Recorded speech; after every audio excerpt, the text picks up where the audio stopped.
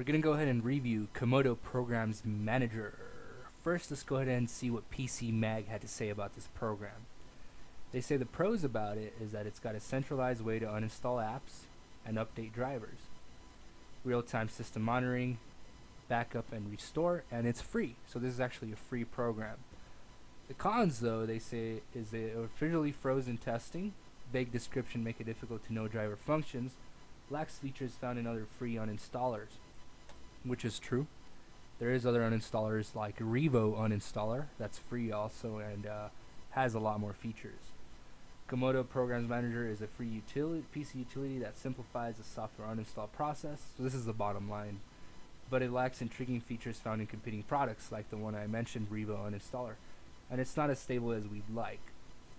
I will post a link on the description of the video for the download for Comodo's Programs Manager if you want to try it out yourself.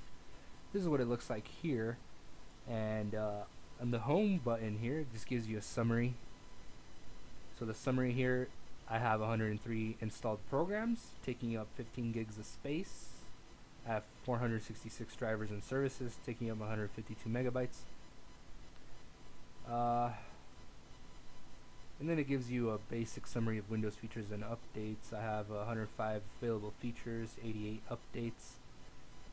Available updates are at 48, and it says my update status is not up to date, which is not a surprise because I do not get new updates, because I've had the experience before of my computer getting messed up with new updates, so I turn off updates. Once I get all the ones where my computer works fine, that's what I do. But I might have to update it pretty soon. I mean, 48 available updates, that's a lot. But anyway, let's go ahead and take a look at the menu here at the left. Click on programs and you can see a list of all the installed programs on your computer, and you can go ahead and click on whichever one you want, and you can click on standard uninstall to uninstall it. Same thing with drivers and services. You can go ahead and select the one you want and you can uninstall it. Now, I recommend you do not uninstall services though, or drivers that you might need. Be careful with this feature. Windows features, you can take a look at that also, and enable or disable Windows features, which I recommend to be careful too. And you can look at Windows updates that have been installed. So that's pretty much all you can do with this program. Excuse me.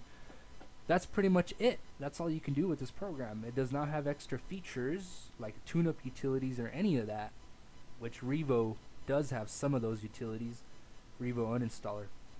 So it doesn't quite compare to the other free uninstaller programs like Revo. All you could pretty much do is just get a list and click to uninstall. Now it does put in a very easy to read list. Basically it just manages your programs, puts them in an easy to read format. I think that's all this program does, and you can go ahead and uninstall from here. But you can do this by going to the control panel and going to the uninstall feature on control panel. You could do the same thing. Only difference is in this program you get a better list, a better viewable list of all your programs.